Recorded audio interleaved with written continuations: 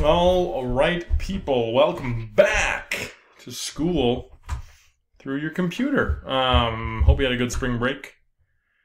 It's going to be a bit rough, probably re-entering into the atmosphere of online learning, so just hold on tight.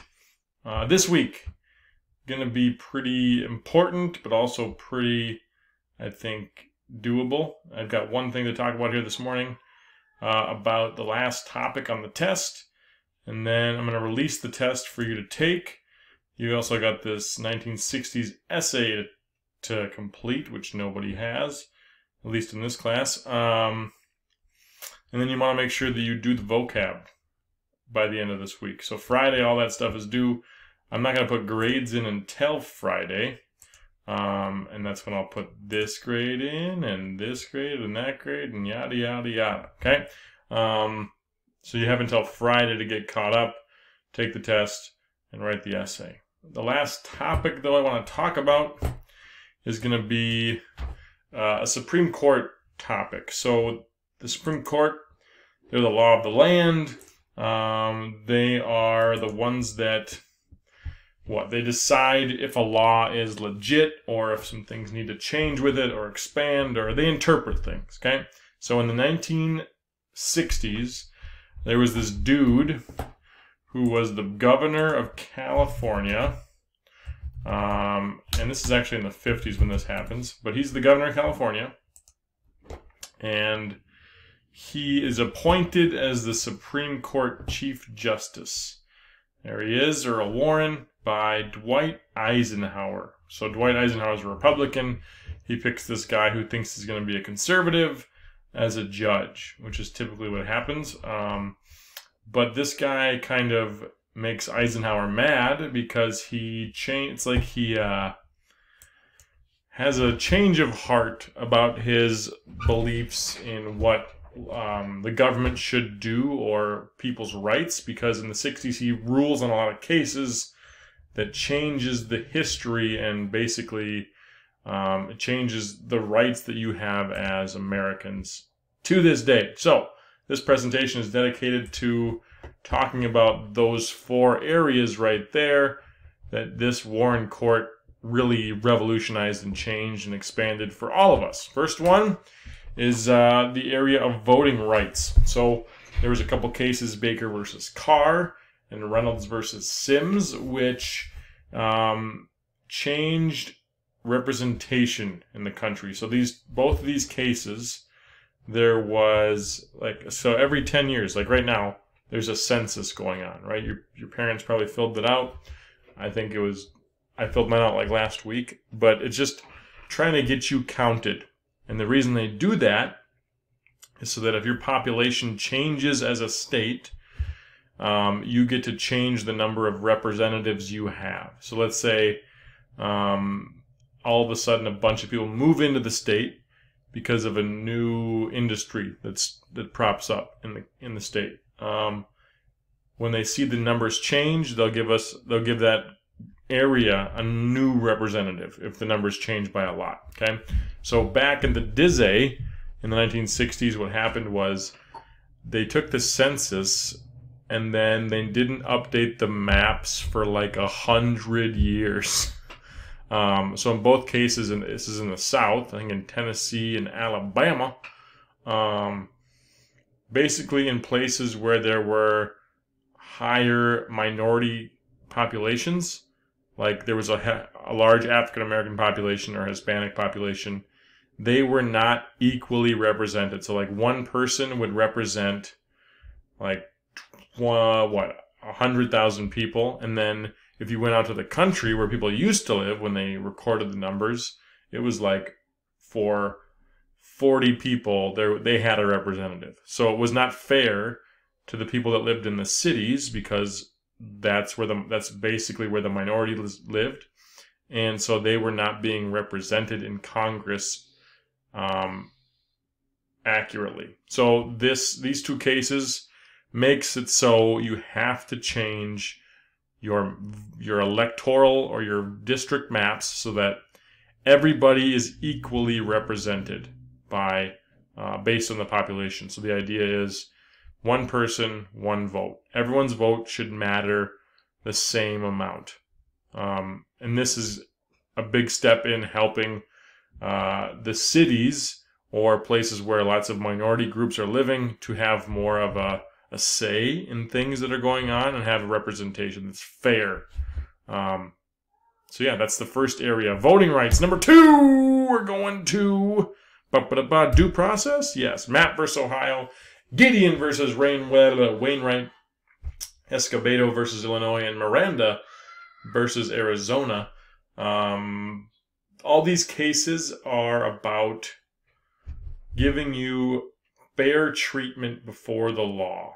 So Mapp versus Ohio, that case is kind of crazy. You can look these up. I'll post Wikipedia articles to each of them or something like that. But Mapp versus Ohio is pretty crazy. So this lady was accused of hiding a bombing suspect. So some dude blew up a building, and they thought that he was hiding at this lady's house. So they went to go find him there. They didn't find him. They didn't have a proper search warrant. And in their search for the bomber, they found a big box of porn. And back then it was illegal to have porn or explicit images that she had in this giant trunk in her house. And they found it. She's like, that was here when I got here. I swear to God, it's not mine. And they were like, oh yeah, funny story. You can come with us now because you're breaking the law with your porn. And so they took her to jail. And the case goes all the way to the Supreme Court and basically says that you have to have a specific search warrant to get into a house. And if you find something that's locked and you don't have a warrant for it, you can't open it. So if the search warrant is for a person and you don't find a person, you can't just start busting open everything to search for things that you're not supposed to be searching for, like explicit images. So that's what happened in Mapp versus Ohio. Allows you some more privacy. Gideon versus Wainwright, this is a big one. This one allows you to have a lawyer if you cannot afford one. This dude, I watched a movie in 9th grade civics called Gideon's Trumpet. At the time I thought it was just not a great way to spend my time in civics, but to this day I still remember it. This dude, Clarence Earl Gideon, was accused of stealing a bunch of quarters from a pool hall, I believe. And he didn't have enough money for a lawyer when he was on trial, so he tried to defend himself. And if you've ever seen that happen, it's not pretty. I watched it actually happen last year. This guy was defending himself in a drunk driving case. It didn't go well. His whole argument was that he did not agree with the law.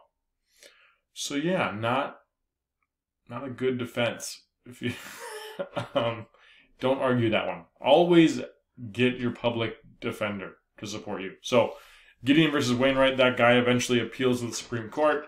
Gideon gets a retrial with a lawyer provided for him, and he wins. He gets off the hook because he didn't do it.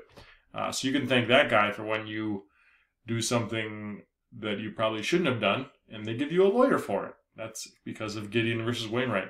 Next one, Escobedo versus Illinois. This one allows you to see your lawyer before you are interrogated. So basically, this guy is being interrogated for hours and hours. He doesn't know his rights, and they kind of trick him into confessing. Well, when this whole time he could have talked to a lawyer, he didn't have to say anything.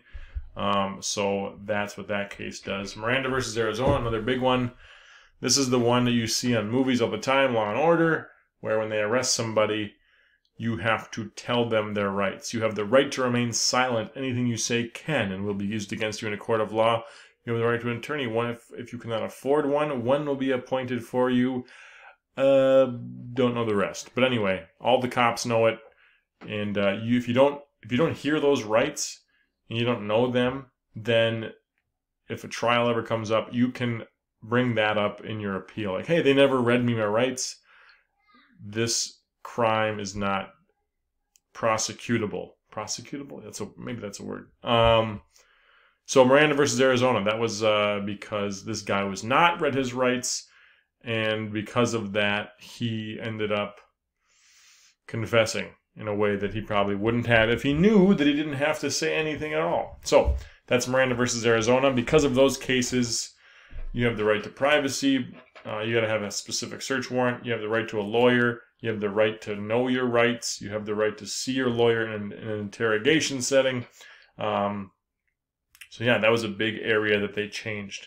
Next one! Prayer in schools and privacy in general. So a couple of cases, Engel versus Patel, Abington School District versus Shemp. They outlawed or prohibited from forcing kids to do a prayer in school. So before this, there would be like some public schools would have, they'd require you to do like daily prayers in class, daily Bible verse readings, until some kid was like, I don't really believe that. So I don't think I should have to pray to your God, because I don't believe in that one. I believe in this one. And so that was ruled as totally legit. So you don't have to be forced to pray in school. If you want to pray in school, if you want to do it in your own time, that's fine. We have that at our school. But you can't, like a teacher can't be like, all right, whip out your Bibles. Here we go. Because, yeah, guess what? There's more than one religion represented in public school. So that's the separation of church and state right there. Those two cases do that. And then this last one, Griswold versus Connecticut. So it used to be illegal to buy birth control. Okay. So what happened is this lady buys birth control. She's arrested for it. It's kind of a planned action. And so they appeal it. It goes to the Supreme Court. And they finally rule that married women can buy birth control. Which, like, thinking about it now, it seems kind of crazy that was against the law. And even after this, like, you'd think if you're a married woman, that's probably the person that would need birth control the least because they're married. But that was the first step. And then after this case, there was another case that said unmarried women can do that too. You know what's funny is I'm up in this room in this office, doors closed. Mateo still knows that I'm recording because he's trying to yell as loud as he possibly can, but I can't hear him.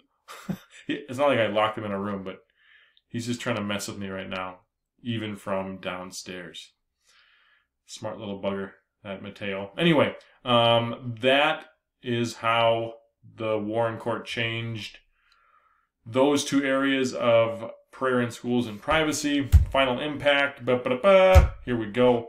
Basically expands all the rights that people have. So because of that dude with that haircut and that giant melon of a head, you have the right to not be forced to pray in school. You have the right to get birth control. You have the right to an attorney. You have the right to know your rights. You have the right to be represented equally. Your vote should count just as much as the next person. So, pretty important impact, which is good to know that, hey, the Supreme Court, they do things that matter. Okay, the Supreme Court's not just this third branch of government that doesn't do anything. A lot of their stuff is super important. So, don't sleep on the Supreme Court, people. I think for the activity of this, I'm going to have you basically outline what major areas they changed. So it's pretty easy. It's right there on the screen. Due process, voting rights, prayer, and privacy. And then I'm also going to ask you to pick what you think is the most, like if there was a battle royale, a royal rumble, if you will, between all of these cases, who would come out on top? Which of those is the most important?